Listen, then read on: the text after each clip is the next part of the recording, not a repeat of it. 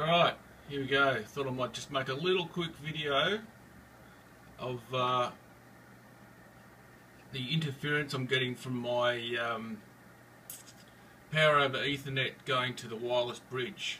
So this is a display output from the ICOM 7700.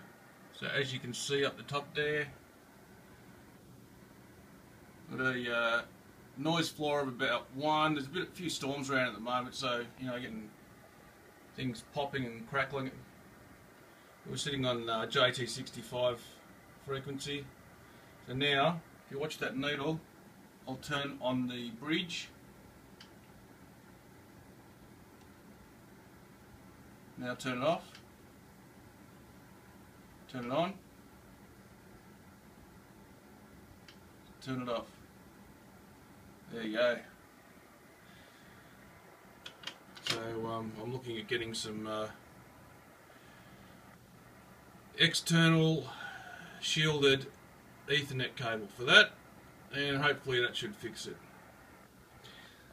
There you go. That's about it. Maybe have a spin around the shack. There's log 4 OM.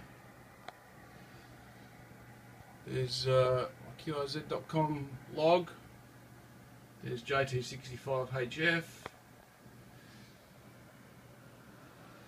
A couple of radios over there and a computer. Signal link under there. Rotator controller. There's the radio itself.